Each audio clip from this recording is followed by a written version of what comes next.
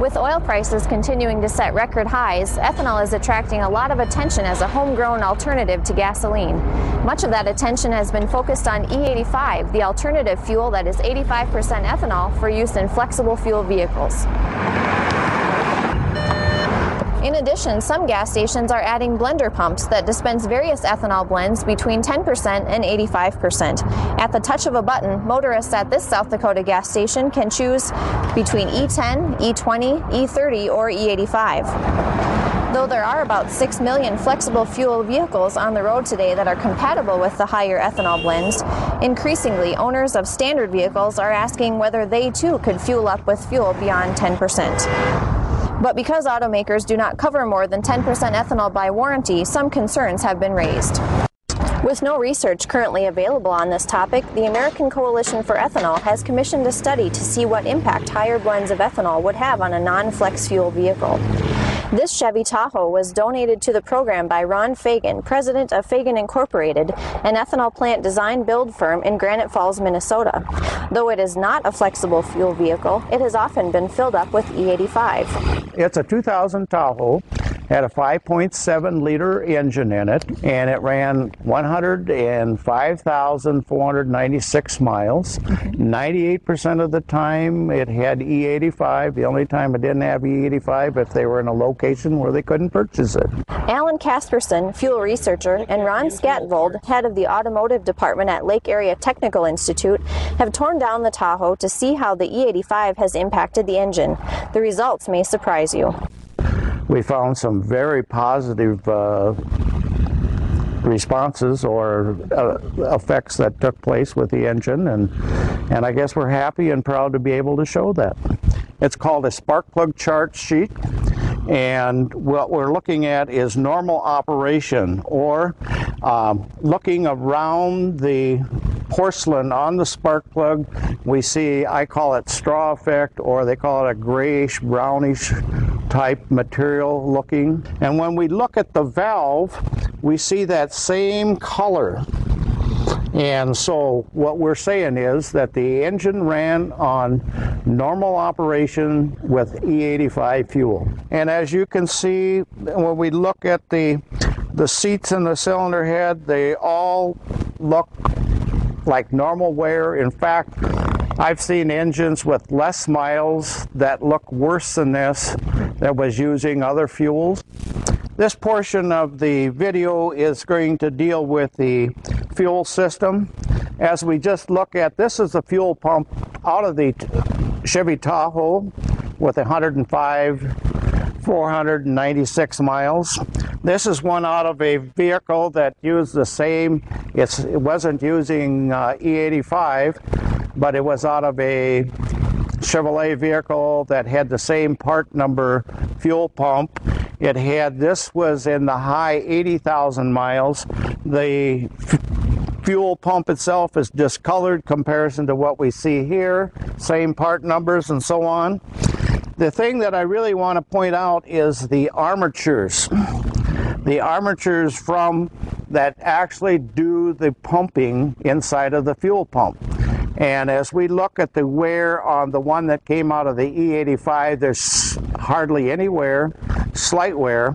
The one that came out of the vehicle that was in the high 80,000 miles basically failed, was using other fuels rather than E85, and there's a significant amount of wear, and it failed before the 100,000 mile area. The other thing that I want to point out, they always say if you use ethanol, you're going to have, your lines are going to be brittle, they're going to break down and so on, and that was just the opposite that we found with the fuel lines that actually pumped the fuel out of, or from the fuel pump that took it to the engine.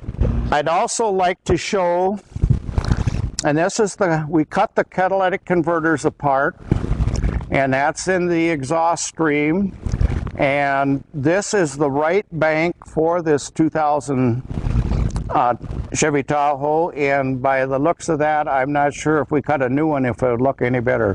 What we're looking at on these two tables is the internal parts of our engine. What we've done is disassemble this 5.7 liter engine out of the 2000 Tahoe, and we've taken and we've looked at the internal parts, looking for any type of significant wear that would be caused by the use of E85 in a non-E85 vehicle.